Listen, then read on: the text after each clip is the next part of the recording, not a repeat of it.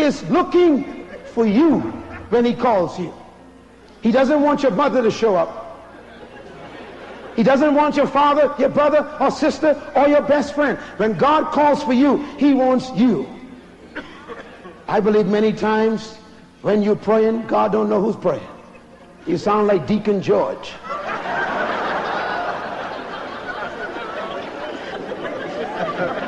Tell your neighbor, I'm an original, and I won't die a copy. God created you, and he knew what he wanted. He got what he wanted. God doesn't want anyone else when he calls for you. He doesn't want your famous actor or actress. He doesn't want you to mimic an entertainer or a star or a sports hero. God doesn't want you to become some famous singer or preacher. When God calls for you, he doesn't want to see Brother Ed. When I do leadership seminars, one of the things I really try to get across to people to become leaders is that they should learn from others, but never become them. Write it down and remember it. You can learn from anybody, but don't ever become them. Be true to who you are. Be yourself, and let God reveal himself through your personality. As a matter of fact, true leaders do not try to make clones. True leaders release people to be themselves. True leaders inspire people to manifest their latent potential. True leaders get joy when people become themselves. I wonder why Jesus was so awesome.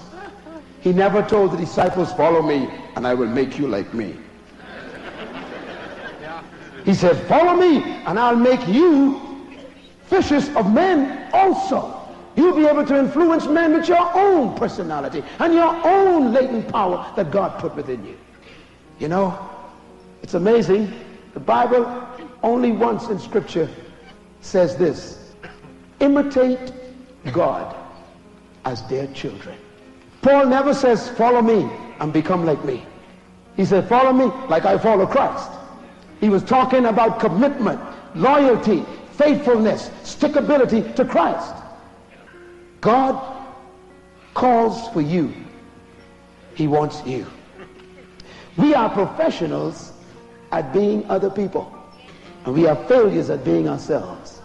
The tragedy is we invest in other people and not in ourselves. How many people you know are spending thousands of dollars every year to dress like other people?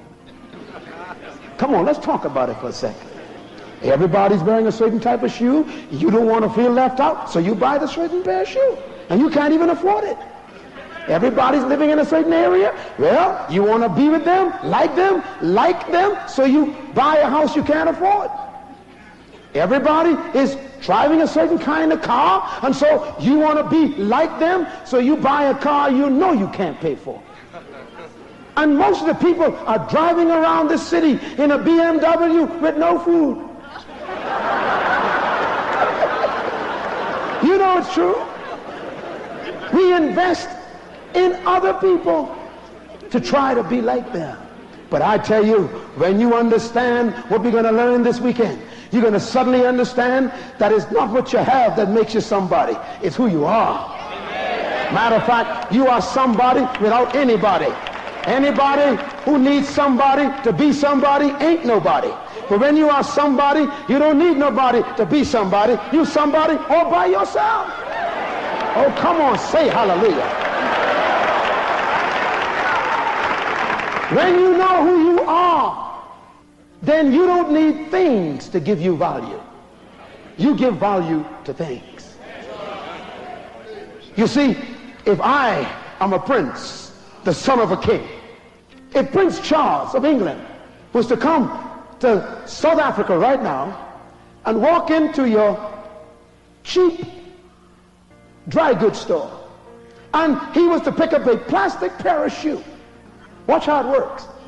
The shoe costs $5, and Prince Charles sits down on a stool in the cheap store, suddenly becomes a royal stool. He picks up the cheap pair of shoes. It's still $5. But the moment it touches his feet and he puts it on, the name changes from plastic to royal plastic. Isn't that amazing?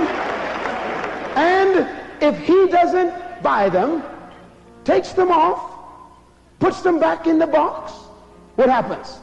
The owner of the store looks around to make sure none of the workers are watching. And he runs and grabs the box, takes it in his office. Why? $5 pair of shoes is now worth $500. Why? The prince had these on. You see, you can wear a $2 blouse. If it's a royal back, it becomes a royal garment. You may live in a shack, but if you are a prince, it's a royal shack. Come on, say hallelujah, somebody. The pants that you wear may be rags, but when you put them on, they become royal rags. That's why when you know who you are, where you are is affected by your presence. That is why Jesus, it is said about him, even though he was God, didn't think it robbery, nor did he think it necessary to hold on to his godship, but he could put aside his reputation because he knew who he was, make himself of no reputation. That means he didn't have to come and tell people, I'm God. I'm God, you know. Hey, buddy, I'm God. Do you know I'm God? I'm God. Hello, I'm God. Hey, I'm God. Woman at the well, I'm God. No, he knew who he was. So it didn't matter that he was born in a cave, because if you go to Israel today, you got to pay a couple $1,000 to get there to take a picture of a rock. Jesus turned a cave into a tourist attraction because of who he was. Jesus made a donkey famous. Tell your neighbor, the chair just became important. Clap your hands, you understand what I'm saying tonight? God knows you and I were designed by God to be kings and princesses in the earth. We are sons of the living God. That's why we shouldn't strive for material things in an attempt to become important. The sickness of our society is that we make people feel less than important because of the accumulation of things that we have. It doesn't matter what you don't have or have. It's knowing who you are.